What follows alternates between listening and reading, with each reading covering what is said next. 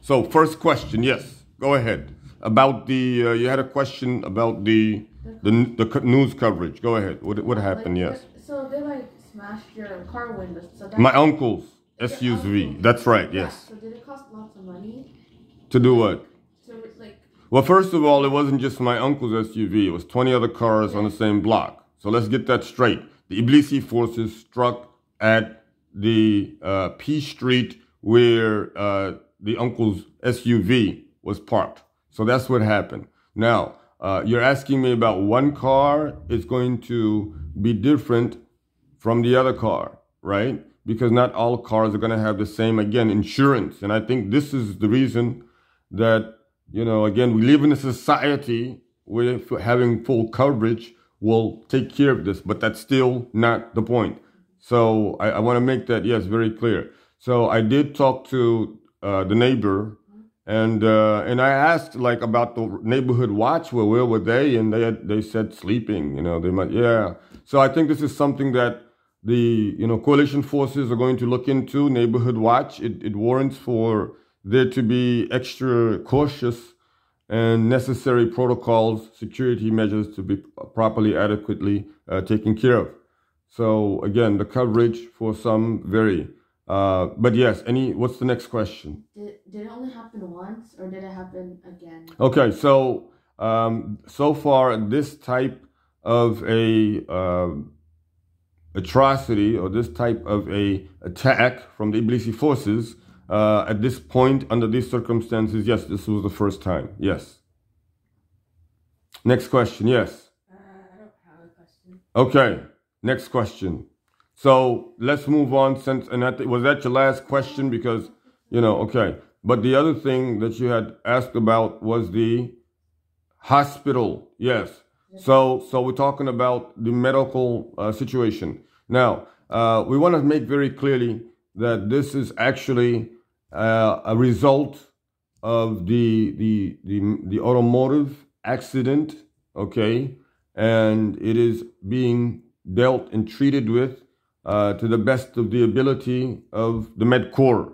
So you will really need to give that, but not only that, we also have the Brothers Incorporated brothers who are at the legal perspective of it. In other words, that there is a legal position taken, and that also has to be placed in mind.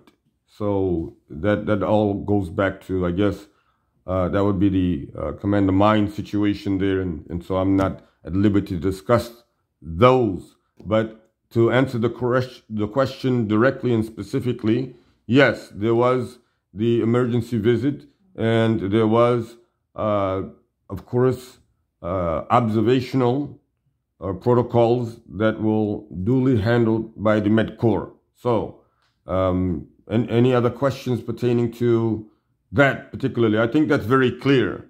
We want to make it very straightforward, and we hope that, it's as transparent to everyone that, we are involved in this Quranic effort. It is a Quranic and it's a spiritual.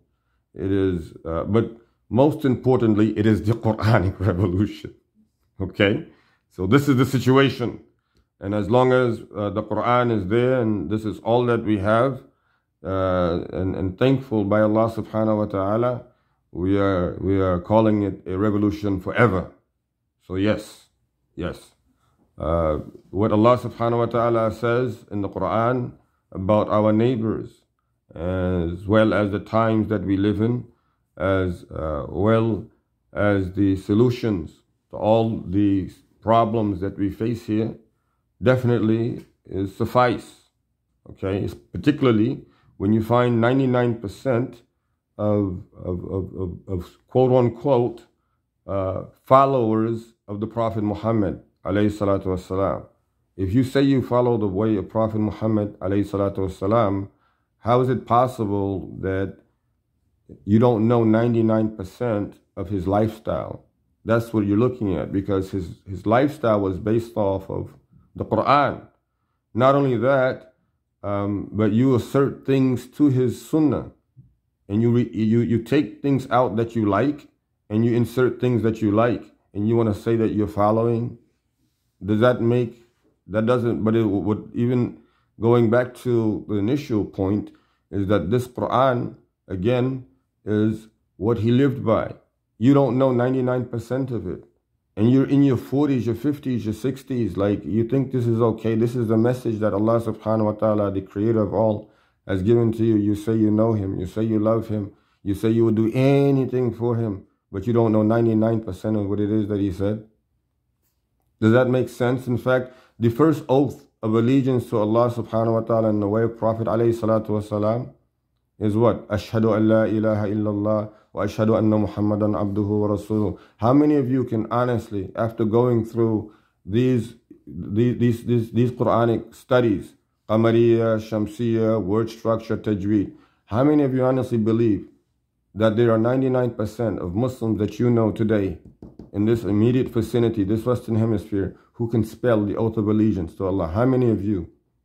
How many of you? Raise your hands if you know at least 9 out of 10 people who know how to spell it, know just what letters are there. Do you think that this is going to be suffice of a currency on the day of judgment? It's like, you're going to pick any country in the world. Any country. Do you know any country? You got to say something. No, you don't. He's laughing. So, okay. I'm going to pick it. Bangladesh. Bengali. Let's go check out the Bengali. Basically, the point of the matter is this. You're going to go there with some resources, right? Right? You know that you're going to need transportation money. You're going to need communication money. You're going to need to, take some things to those who desperately need it. You're going to give zakah and sadaqah while you're out there. So you take provisions. And those who give, to the most needed, yes. And those who are closer to them, yes. So you take provisions. Now you know for sure you're going to meet Allah subhanahu wa ta'ala. And he's going to ask you, what were you doing? Why were you doing it on the earth? What were you doing on earth that I gave to you? Why were you doing it? How were you doing it?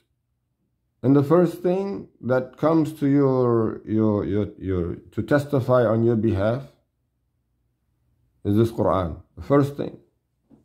Before anything else, the first thing. But people do not understand that just going and, I don't know, is it called a wudu that they think that they're doing? They think they're performing a wudu. And then they go and do what it is that they think that is salah. And then they turn around and feel like they can do whatever they like to anybody else. Yeah. So the psychological perspective of this goes very deep. So I think that's fair enough to say. If you cannot even spell Ashhadu an la ilaha illallah, Ashhadu anna Muhammadan Rasulullah, and imagine not a single, if you put all the people that you know, you can pick any 10 people on the other hand, and you ask them to spell so many different things in English, right? And they'll spell. So is it not clear enough that they cannot spell like one phrase that they say that they attest to? Yet here it is that they can put a paragraphs together of something that Allah subhanahu wa ta'ala never told them that would be their currency on the day of judgment. So this is the problem. When people begin to understand, and there's another video also. There's another video from New York, I think, but this subway situation. Yeah, it's very bad. The society is losing a lot of, reality. The society today is losing a lot of realities because it is not based on the truth. It's not based on the truth. If you are strong-minded and you know what type of society that you live in, and you know for a fact, as many have already said, that it's not based on Quran, it's not based on, you know that for a fact. right? Say no more, right? Why you don't practice your Quran? Say so that you what Allah Ta'ala revealed in what is perfect in this life and the next. Why you don't practice that? Why do you spend so much time living upon the ways of dead deities? That's what they are. The founding fathers, they're what? Founding fathers are people, and they are, where are they right now? They are deceased. Now, yesterday was a different story of where they were. What did you say yesterday? Founding fathers are? What? She said it. Yeah. Founding fathers are. Where are they today? They're in the ground. Hey, you said it, I didn't. But I think that's a very important point. I mean, the founding fathers are dead. I mean, nobody's going to be able to say anything else. I mean, they are. Allah Ta'ala sees them all. You see? So how is it that, we're supposed to be so proud? We're supposed to be so feeling of belonging and so, all this pride and joy for something that is dead. That doesn't, that's the first problem anyway. You're not supposed to feel all happy and soothing and satisfied about, imagine that you went to a funeral. You see, people are mourning, right? So how it is that we're supposed to feel so proud about a way of life that is dead? The founders died. We have the Quran. We have that source being Allah subhanahu wa ta'ala, the creator and the sustainer. We have that. So why would we, and this is alive. Allah is alive. Allah is not, is Allah dead? No, Allah is not dead. Oh, you took your time there, shaking your head. Is your neck okay? Right. Allah Ta'ala is alive. So we have His Quran. Why would we choose something that is dead over something that is alive? Why? It doesn't make any sense, does it? So this is the issue. But yeah, so I think that practically sums it up for now. I think that, but it's very important, as you grow with the Quran. Allah Ta'ala will train you. Allah Ta'ala will teach you. Have hope in Him. Have hope in His reward. Have hope in His mercy. Have hope in His aid. Have hope in His protection. Have hope in His favors. Have hope in everything that He promised by this Quran, that He gave to the Nabiyyin wa Siddiqeen wa Shuhada wa Salihin. Sirata alladhina an'amta alayhim. That's the specific citing of those. Okay, an'amta alayhim. Okay, those two words. Now, and also be fearful. Be very, very fearful, because He is having the most severe wrath and punishment. There's no one who can punish better than Allah subhanahu wa ta'ala.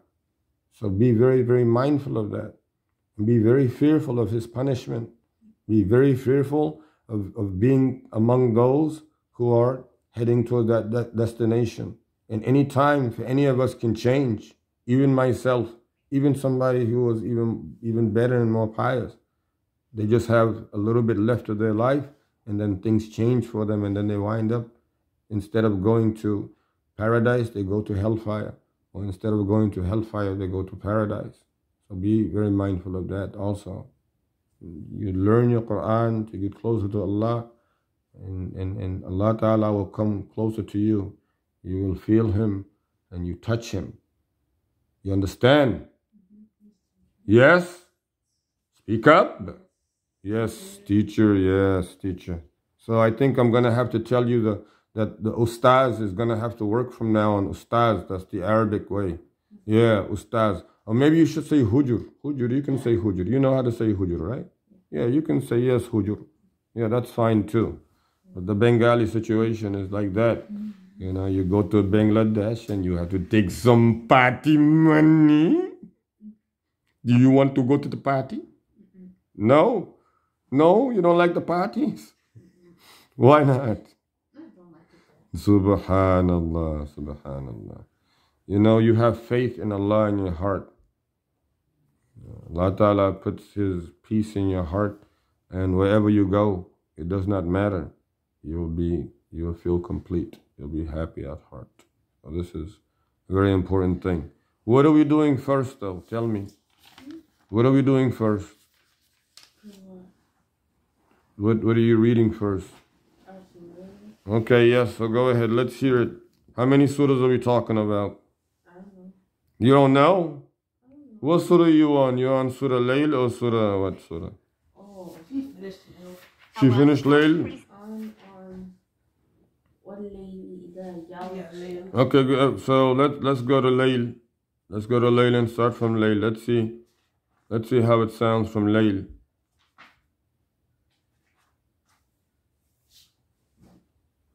Go ahead. أعوذ بالله من الشيطان الرجيم again. Yeah, together. بسم الله الرحمن الرحيم والليل إذا يغشى والنهار إذا تجلى وما خلق الذكر والأنثى إن سعيكم لشتى فأما من أعطى فأما من أعطى. It's إظهار. So remember the noon is sakin. Oh, yes, clear. All right. فأما من أعطى واتقى. Okay, you have to pay attention to the mim mushaddid. Yeah, because you didn't put a shadda and you have to stretch it. There's an alif after that too. But he did it. You didn't do it. Go ahead. فأما من أعطى واتقى. فأما من أعطى واتقى وصدق بالحسنى فسنيسره لليسرى وأما من بخل واستغنى وكذب بالحسنى فسنيسره للعسرى وما يغني عنه ماله وما يغني عنه ماله إذا تردى إن علينا للهدى وإن لنا للآخرة والأولى فأنذرتكم نارا تلظى لا يصلاها إلا الأشقى الذي كذب وتولى وسيجنبها الأتقى الذي يؤتي ماله يتزكى وما لأحد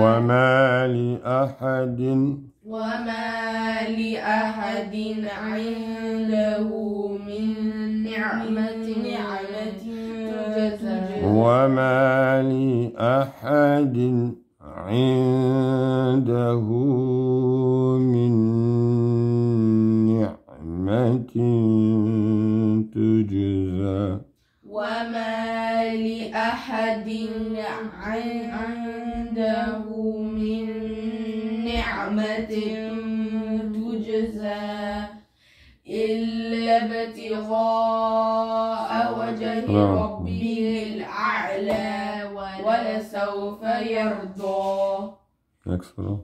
بسم الله الرحمن الرحيم والضحى. ضاد, okay? You're gonna have to go over the drills. There's some drills. You're gonna have to go over them. The ضاد, the Ta, the Dal, Fa. These are tongue letters. Okay? Not kha and whatnot. Those are throat letters.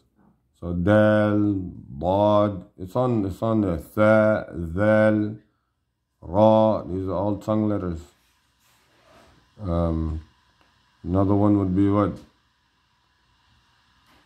Sad. No, sad would be a tooth letter. But they're on there. You're going to have to, just like the ha, the kha, the throat letters, ayn, ghayn, qaf, kaf, these are throat letters. So you have to know the difference. But go ahead, continue. What duha? Not what, see that you said a dal. It's not what duha. Wal-duha, bod. Wal-duha, and you have to feel the air in your mouth. The Quran penetrates everywhere in your body when you recite it correctly. Okay, so this is the bod. Bod. Wal-duha. والضحى والليل إذا سجى ما ودعك ربك وما قلى وللآخرة خير لك من الأولى ولسوف يعطيك ربك فترضى ألم يجدك يتيما فآوى ألم يجدك يتيما فآوى ألم يجدك يتيما فآوى ووجدك ضالا فهدى ووجدك عائلا فأغنى ووجدك عائلا فأغنى ووجدك عائلا فأغنى Don't say فأغنى. فأغنى. Yeah, the ghain is not a qalqala and the alif is just there also with a fatha. On top of it, the hamza fatha. Okay, continue. فأما اليتيم فلا تقهر وأما السائل فلا تنهر وأما بنعمة ربك فحدث. بسم الله الرحمن الرحيم ألم نشرح لك صدرك ووضعنا عنك وزرك الذي أنقض ظهرك ورفعنا لك ذكرك فإن مع العسر يسرا إن مع العسر يسرا فإذا فرغت فانصب وإلى ربك فارغب. Okay, you need to get the clarity on that. I'm hearing some things disrupting the flow and destabilizing the rules of tajweed, also violating rules of tajweed. So pay attention. Bismillahir Rahmanir Rahim. Repeat. Bismillahirrahmanirrahim. Bismillahirrahmanirrahim. Bismillahirrahmanirrahim. Alam nashrah laka sadrak. Alam nashrah laka sadrak. Yeah, he's saying it closer than you are, so you try to be more precise. ألم نشرح لك صدرك ألم نشرح لك صدرك ووضعنا عنك وزرك ووضعنا عنك وزرك. He's also closer with the إخفاء. After the noon sakin, the kaf came. الذي أنقض ظهرك الذي أنقض ظهرك. He's closer. She's closer now. What's going on? الذي أنقض ظهرك الذي أنقض ظهرك الكاف ظهرك ظهرك ظهرك ظهرك ورفعنا ووضعنا عنك وزرك ورفعنا لك ذكرك ورفعنا لك ذكرك ورفعنا لك ذكرك فإن مع العسر يسرا فإن مع العسر يسرا لا عين لا عسر يسرا عسر يسرا إن مع العسر يسرا